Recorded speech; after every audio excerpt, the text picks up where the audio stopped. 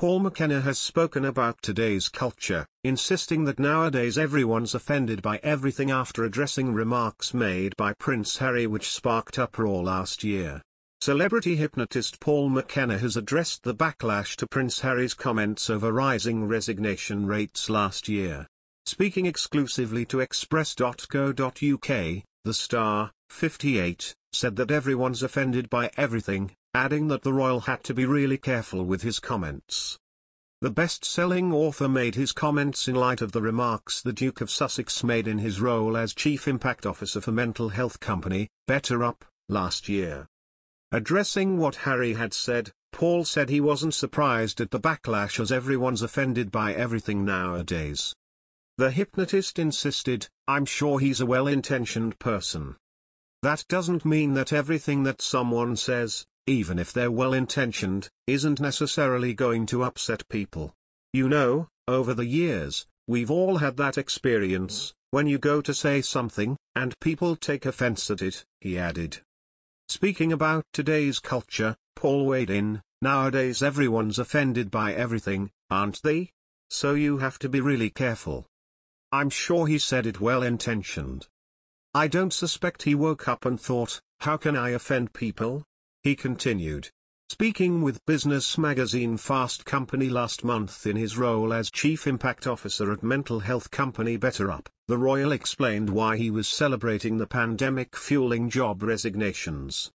Harry said, "I've actually discovered recently, courtesy of a chat with Better Up Science Board member, Adam Grant, that a lot of the job resignations you mention aren't all bad. In fact, it is a sign that with self-awareness comes the need for change.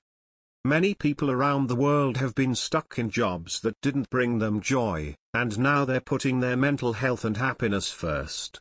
This is something to be celebrated," he added.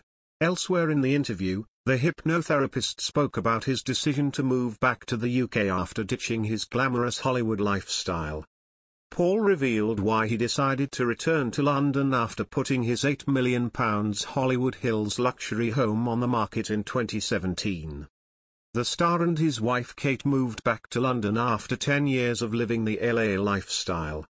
Speaking about that period in his life, Paul said, "I was in Hollywood for 10 years and loved it. It was absolutely fantastic." However, the star explained that living in the city was a completely different experience to living in the UK.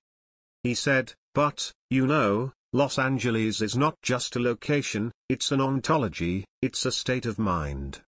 And if you're going to live there and prosper there, you have to think in an entirely different way to the way we do here. It has a different set of values," he added.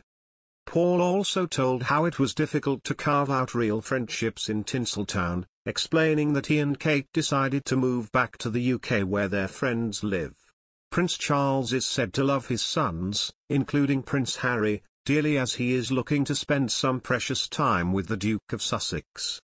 However, Harry has been warned that his father will not go as far as making a grand gesture to express his love. Royal expert Rebecca English told Palace Confidential, "The Prince of Wales does really love his son, and yes, there is a dialogue going on there between them, and, of course, the hope is that one day they will be able to repair their relationship.